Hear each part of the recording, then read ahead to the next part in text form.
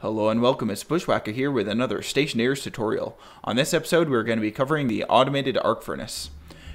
This is an extremely helpful setup for smelting a lot of ores automatically. One thing you do have to watch out for is that this thing can draw lots of power. So make sure that you have a good system in place before setting this up. Now let's figure out how to build this thing.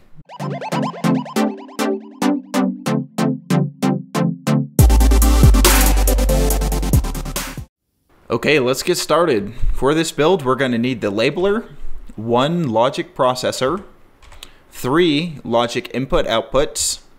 Obviously, we're going to need an arc furnace, and optional but highly recommended are going to be some chutes. So the first thing we're going to do is grab our arc furnace, and we're going to place it down. Doesn't really matter which way it goes, so we'll place it down like this. So this will be the import side, and this will be the export side. Next, we're going to grab our logic. We're going to place them down. Now, I want to have all of the logic talking to each other and not really anything else.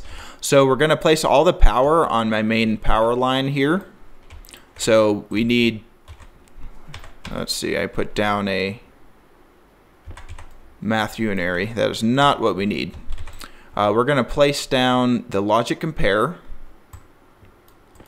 We need 2 logic slot readers, so slot reader, place down another slot reader, and then we're going to need a logic writer. And we can grab our wire cutters and we will connect all the power up here. Do that really quick. I like doing it this way so that if you're building more systems, you're not seeing everything all in the same system. And you'll see what I mean later if you haven't done this before. So then we're just going to place a corner here and connect all these up. Now, I know that the data side of my arc furnace is right here.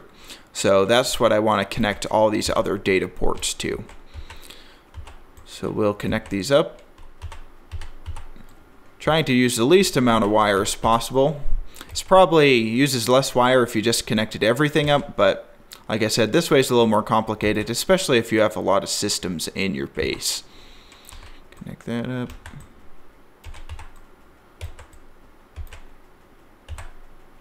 So there we go. Now all of our data is kind of in this central loop here, and is only talking to the arc furnace and each of the components here.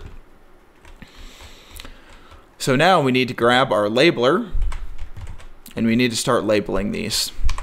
You don't necessarily have to, but it can get kind of tricky if you don't. So I just like to label everything. So this is our writer. So I'll just say logic writer, and this is for the arc furnace. So we'll say arc. This is the slot reader, and I'll start with the import. So import, slot reader import. This is our compare, so this is for the arc furnace. And then this is our slot reader, and this will be the export. Okay, now I can throw this down, and we will need to grab our little screwdriver next. So I never like turning these on until I'm completely done, because you can accidentally lock things and turn things on and off that you didn't really mean to. So the input for this logic writer will end up being well, let's start from the beginning. So what this system is going to do is it's going to read if something is in here but not out here. So if something's wanting to be imported but not exported, then turn on the arc furnace. Now you may be asking, why don't you just say, if the import is occupied, just activate it? And that sounds good, but the problem is if things get imported so fast that the arc furnace doesn't see a delay in them being imported. So it'll activate for the first one, but the second one gets in there so fast that it doesn't activate again, and the system just shuts down. So what we need to do is activate it when something comes in here, deactivate it when something is coming out for that split second, and that gives it enough time to then reset and know that something new is in here and activate again. So we'll start with our import. So we want to, our device will be our arc furnace. Our slot will just be that it's occupied. So we want to see if the slot coming into here is occupied. And so this will be the import slot. There we go. And the variable will be occupied. There we go. And we can go ahead and turn this on. And you can see right now, obviously nothing is in it, so it is not occupied. We will come over here to our export. So the device will be the arc furnace. The slot will be, this will be the export. And our variable, again, will be occupied. And we can turn this on. So now this is saying, is the import occupied? This one is saying, is the export occupied? So then we want to go to our compare here. So we want to say, is the import greater than the export?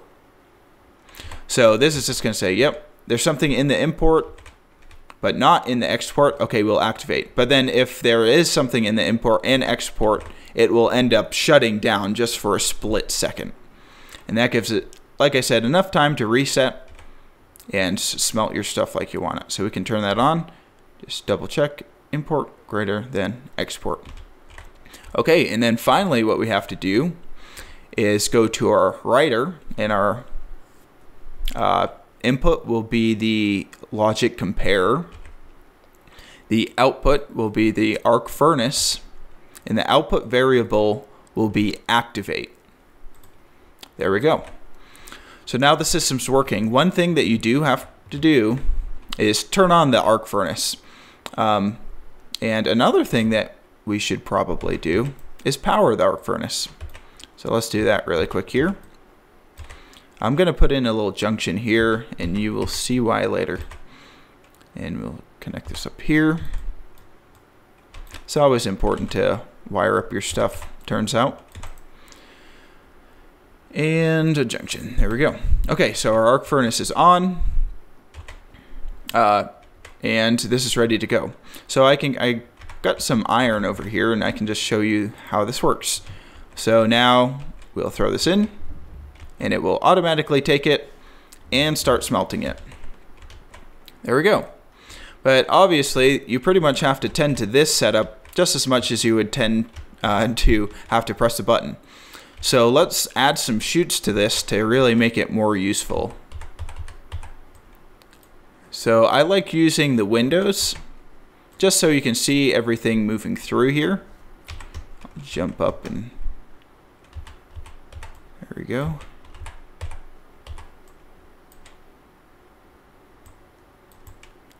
Get all these chutes in place here. And actually for this last one here, I am going to add a bin. So you could just add the inlet, but then you kind of have to throw the stuff in here. It doesn't require power, so that's nice. But I like using the bin.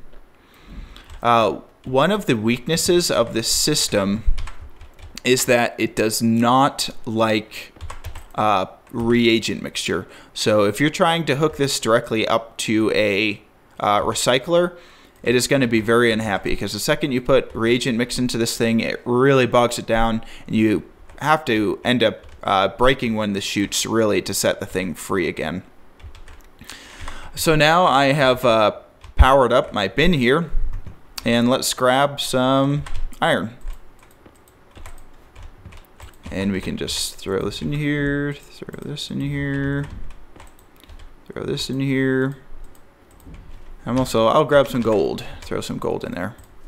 Now, like I said, this thing will use a ton of power, and especially when melting things down like gold, it tends to use more. So just be very careful, because this can put a giant strain on your system.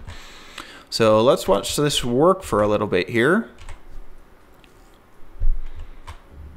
And there we go. And it put a new one in there. So we got our iron out, and it's starting to smelt more. And you can sit here and kind of monitor how it's doing by looking at the activate button.